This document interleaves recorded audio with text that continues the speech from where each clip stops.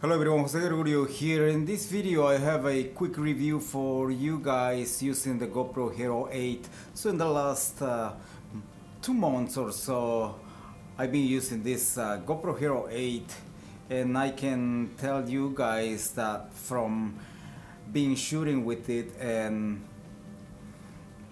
it really has improved, especially when recording sound with it. It really, I think it records better sound than the GoPro Hero 8 because of the microphone being in the front. And yeah, it is a nice compact light camera to carry around all the time. So but that's for the GoPro Hero 8.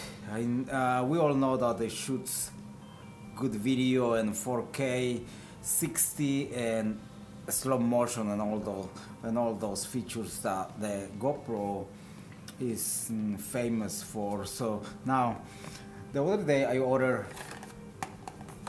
these ND filters for the GoPro Hero 8, and it's called the Shutter Collection, and I got everything already out of the box, but I'm gonna show you guys what I have here. It comes with this guide card.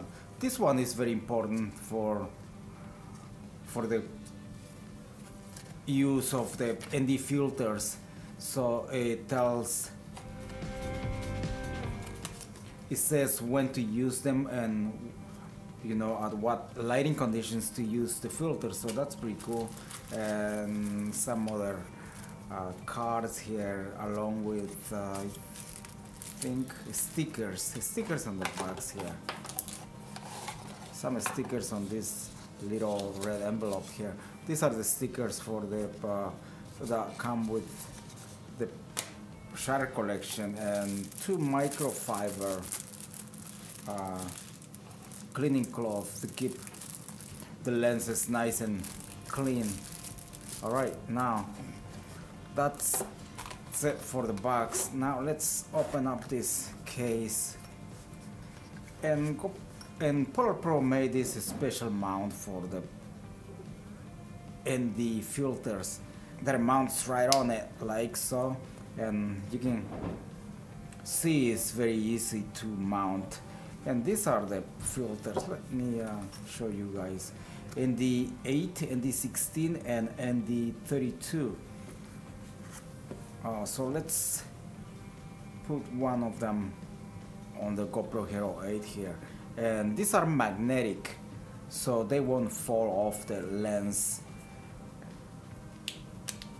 So they mount just like so, and they are pretty secure here.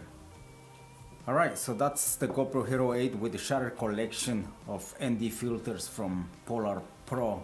And I also have a video already that I shot using these filters. If you guys want to check that video out, is the link up on this corner, and leave your comments about that video and see how you guys like it. Yeah, that's my quick review for the ND filters for the GoPro Hero 8. And don't forget to share, like, give a thumbs up. But most importantly, don't forget to subscribe to my channel for more videos like this one. And until the next, thank you guys for watching. Alright, let's put this back in the case for the next shoot. Let's leave that on there. Close this up, and that's ready.